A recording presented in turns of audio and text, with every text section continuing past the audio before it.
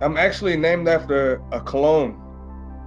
So I guess at that time, my mom, she must have really liked that. We first started out training, and then, you train with somebody and be around them so much, you start getting those feelings, and that's how that happened. We do, but I try to stay away because, like even yesterday, we were sparring a little bit, and like, oh, you're hitting me too hard. I'm like, girl, you just threw your whole body weight into me, and like you're trying to knock me out.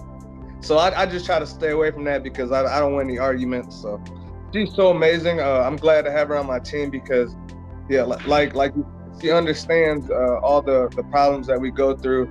So what she tries to do, she tries to make everything as easy as possible for me, as like helping me, meal prep. Just making sure I'm taken care of.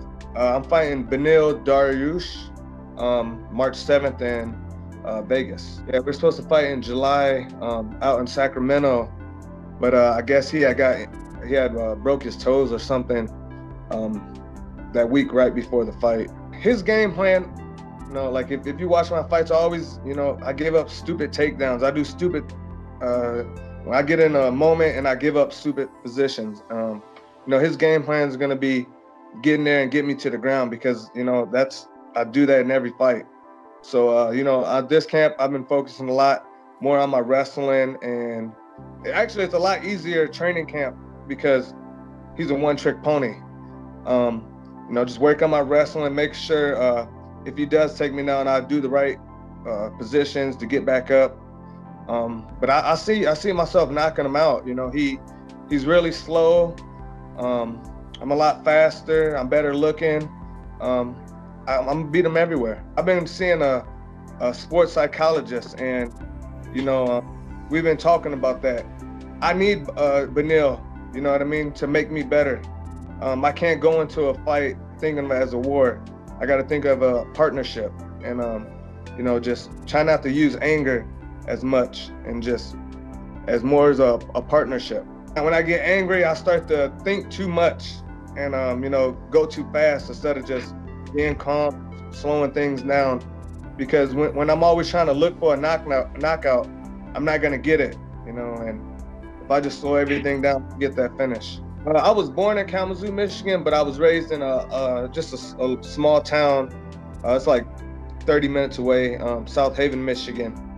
But growing up there, I think the population's like 2,000. It was rough. If you have too much time in your hands, you tend to get in trouble. And I was a troubled kid. I'm glad I found wrestling, and kind of stuck with the right crowd.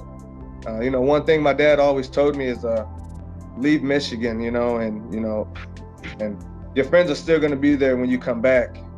And and that was true. When I do go back, people are still doing the same thing there. It's funny because when I go back, they think I made it, and I'm like, man, I'm still trying to pay my bills like y'all. Benson is still like the top, just his cardio and his knowledge of the fight game. So Benson's probably the toughest guy I've trained with. It kind of sucked, man. The whole falling out. It wasn't with him, but it was just John Crouch. You know what I mean?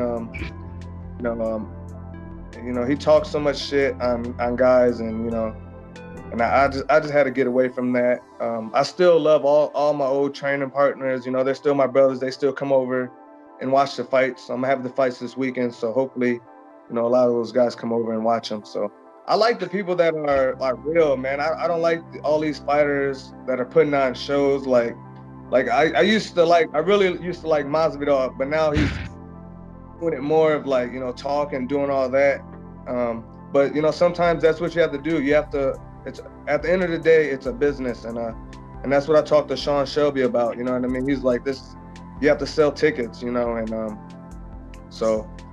Props to them, but that's not the route I really want to take. I just want to go out there and perform and be raw and be me, and let people see the real me. I'm actually shooting a series right now, all leading up to the fight. So it's called the the close route to victory. Like our backstories, you know what I mean? We're not John Jones. We're not, you know, these top fighters, you know. We do have like problems, just like everyone else. And just to get my story out there and just let people see the real me. Tune in March 7th. Follow me at Drakkar Klose. I'm making a series if they just want to follow the close route to victory. My YouTube channels, make sure they subscribe. And I want to appreciate you, you know, taking your time out and giving me this interview.